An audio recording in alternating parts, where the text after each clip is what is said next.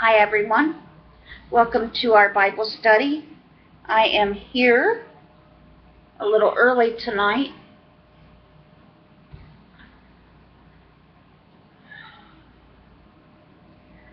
Still, we're doing our Bible study still from the Purpose-Driven Life by Warren book.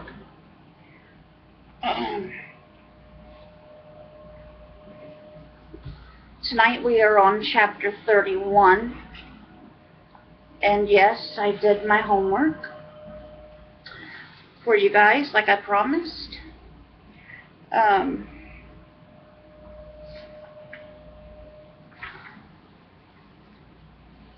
We're going to start off with this one with one Bible passage. Chapter 31 is Understanding Your Shape. And you know what shape was, that we talked about shape yesterday. Shape was S was spiritual gifts, H was heart, A was abilities, P was personality, and E is experience. So that is what shape means in this book, in our Bible study. So understanding your shape is what we're talking about tonight. And we'll begin with a Bible verse. You shaped me first inside, then out. You formed me in my mother's womb. Psalm 139:13. And the very first line, only you can be you, because there's no one else like you. You're one of a kind. If you don't make your unique contribution to the body of Christ, it won't be made. The Bible says there are different kinds of spiritual gifts, different ways of giving, of serving, and different abilities to perform service. In the last chapter, we looked at the first two of these, your spiritual gifts and your heart. Now we will look at the rest of the shape for serving God. Your abilities are the natural talents you were born with. Some people have a natural ability with words. They come out of the womb talking.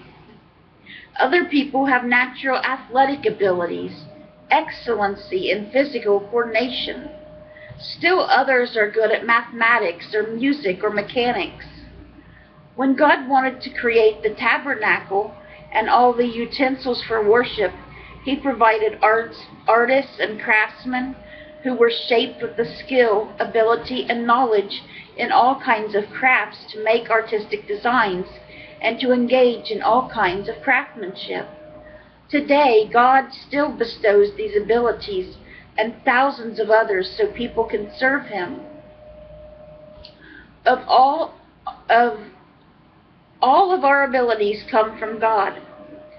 Even abilities used to sin are God-given. They are just being misused or abused. The Bible says, God has given each of us the ability to do certain things well. Since your natural abilities are from God, they are just as important as your spiritual gifts. The only difference is that you were given them at birth. One of the most common excuses people give for not serving is, I just don't have any abilities to offer. This is ludicrous. You have dozens, probably hundreds of untapped, unrecognized, and unused abilities that are lying dormant inside you. Many studies have revealed that the average person possesses from 500 to 700 different skills and abilities, far more than you realize. For instance, your brain can store 100 trillion facts. Your mind can handle 15,000 decisions a second, as in the case when your digestive system is working. Your nose can smell up to 10,000 different odors. Your touch can detect an item 1/25,000th of an inch thick. And your tongue can taste 1 part of quinine in 2 million parts of water. You are a bundle of incredible abilities, an amazing creation of God. Part of the church's responsibility is to identify and release your abilities for serving God. Every ability can be used for God's glory. Paul said, "Whatever you do, do it for the glory of God." The Bible is filled with examples of different abilities that God uses for His glory. Here are just a few of those mentioned in Scripture: artistic ability, architectural ability, administering, baking, boat making, candy making, debating, designing, embalming, embroidering, engraving, farming, fishing, gardening, leading, managing, masonry, making music, making weapons, needlework, painting, planting, philosophizing, mechanic ability, inventing, carpentry, selling, sailing, being a soldier, tailoring, teaching, writing, literature, and poetry. The Bible says there are different abilities to perform service, but the same God gives ability to all for their particular service. God has a place in His church where your specialties can shine and you can make a difference. It's up to you to find that place. God gives some people the ability to make a lot of money. Moses told the Israelites, "Remember the Lord your God, for it is He who gives you the ability to produce wealth." People with this ability are good at building business, making deals or sales, and reaping a profit. If you have this business ability, you should be using it for God's glory. How? First, realize your ability came from God and give Him credit. Second, use your business to serve a need of others and to share your faith with unbelievers. Third, return at least a tithe, 10% of the profit to God as an act of worship. Finally, make your goal to be a kingdom builder rather than just a wealth builder. I will explain this in chapter 34.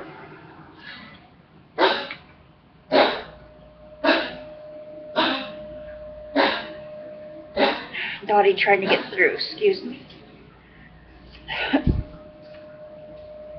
What I am able to do, God wants me to do. You are the only person on earth who can use your abilities. No one else can play your role because they don't have the unique shape that God has given you. The Bible says that God equips you with all you need for doing His will. To discover God's will for your life, you should seriously examine what you are good at doing and what you're not good at. If God hasn't given you the ability to carry a tune, He isn't going to expect you to be an opera singer. God will never ask you to dedicate your life to a task you have no talent for. On the other hand, the abilities you do have are a strong indication of what God wants you to do with your life. They are clues to knowing God's will for you. If you're good at designing or recruiting or drawing or organizing, it is a safe assumption that God's plan for your life includes that skill somehow. God doesn't waste abilities. He matches our calling and our capabilities. Your abilities were not given just to make a living. God gave them to you for ministry. Peter said, God has given each of you some special abilities.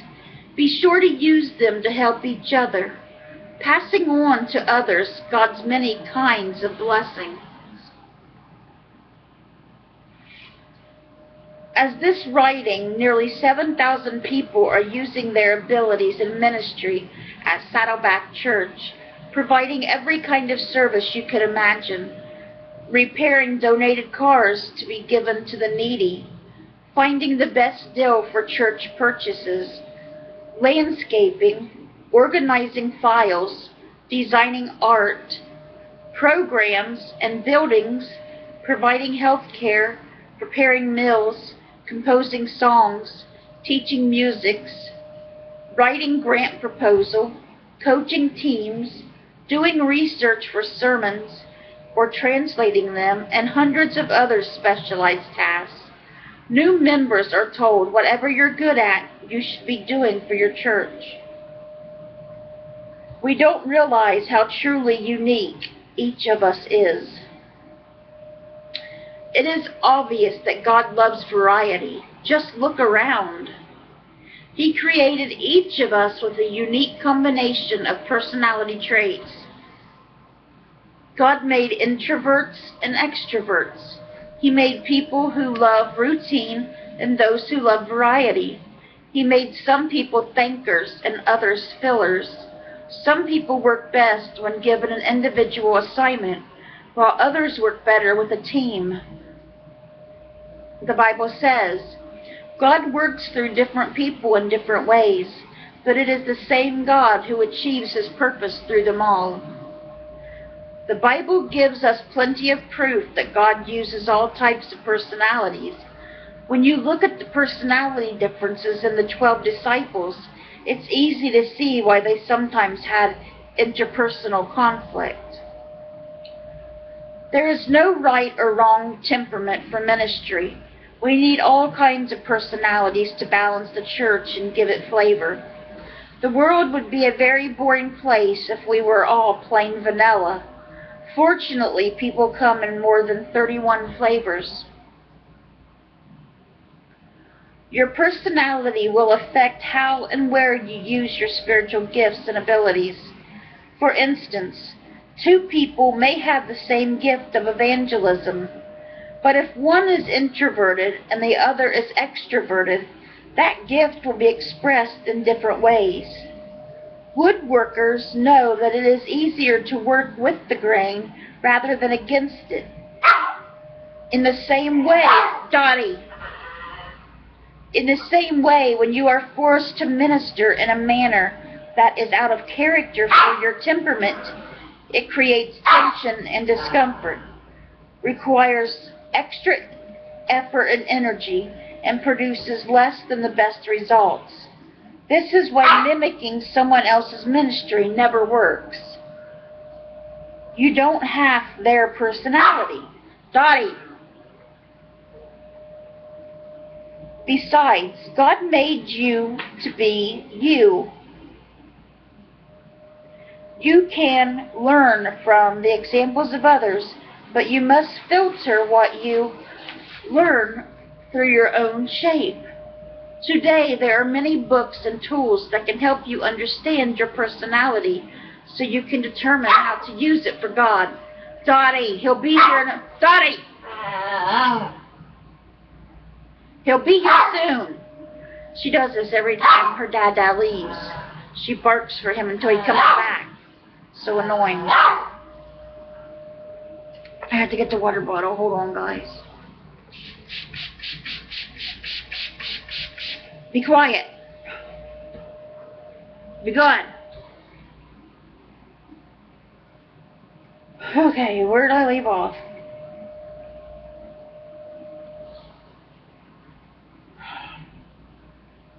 Like stained glass, our different personalities reflect God's light in many colors and patterns. This blesses the family of God with depth and variety. It also blesses us personally. It feels good to do what God made you to do. When you minister in a manner consistent with the personality God gave you, you experience fulfillment, satisfaction, and fruitfulness.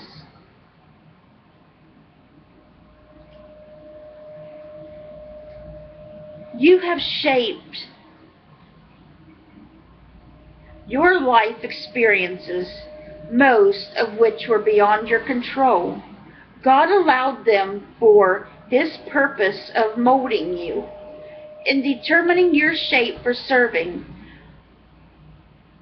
God, you should examine at least 6 kinds of experiences from your past. Family experiences. What did you learn growing up in your family? Educational experiences. What were your favorite subjects in school? Vocational experiences. What jobs have you been most effective in and enjoyed most? Spiritual experiences. What have been your most meaningful times with God? Ministry experiences. How have you served God in the past? Painful experiences. What problems, hurts, thorns, and trials have you learned from? It is this last category, painful experiences, that God uses the most to prepare you for ministry. God never wastes a hurt. In fact, your greatest ministry will most likely come out of your greatest hurt. Who could better minister to the parents of a Down syndrome child than another couple who have a child afflicted in the same way? Who could better help an alcoholic recover than someone who fought the demon and found freedom?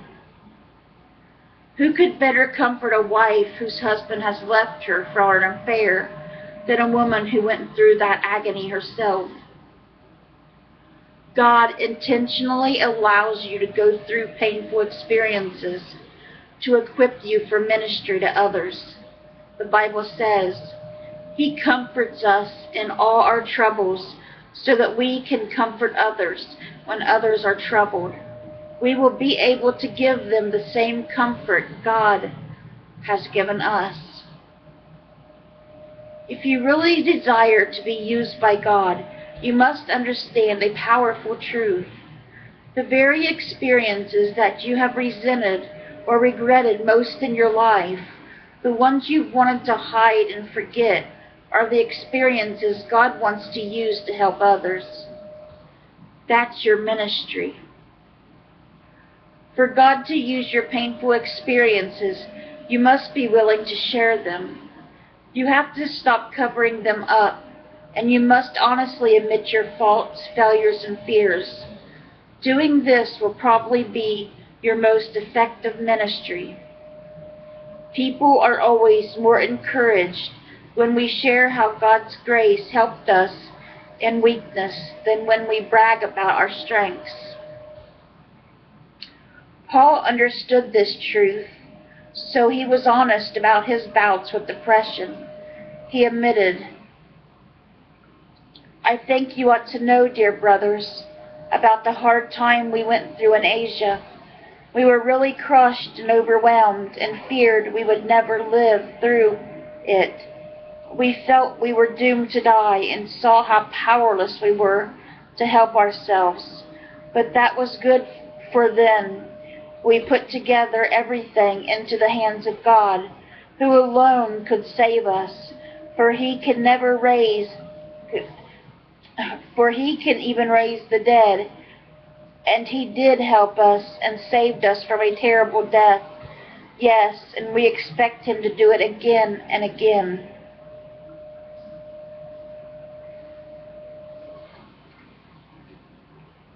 If Paul had kept his experience of doubt and depression a secret, millions of people never would have benefited from it.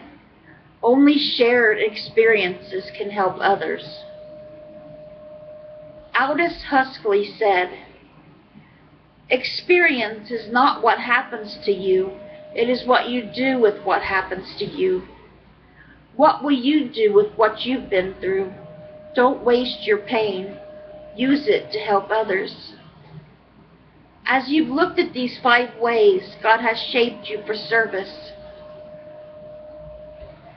I hope you have a deeper appreciation for God's sovereignty and a clearer idea of how He has prepared you for the purpose of serving Him. Using your shape is the secret of both fruitfulness and fulfillment in ministry. You will be most effective when you use your spiritual gifts and abilities in the area your heart's desire, and in a way that best expresses your personality and experiences. The better the fit, the more successful you will be. Thinking about my purpose, the point to ponder tonight is, nobody else can be me. The verse to remember tonight is this: God has given each of you some special abilities. Be sure to use them to help each other, passing on to others God's many kinds of blessings. 1 Peter 4:10. And the question I want you guys to ask yourselves tonight is this: what God-given ability or personal experience can I offer to help others? That is the question I'm going to leave you guys with tonight. I hope you enjoyed tonight's Bible study. Our next Bible study will be on chapter 32, using what God gave you. So I hope you guys have a wonderful rest of your night, and God willing, I'll see you guys again soon with another Bible study. Bye guys. God bless.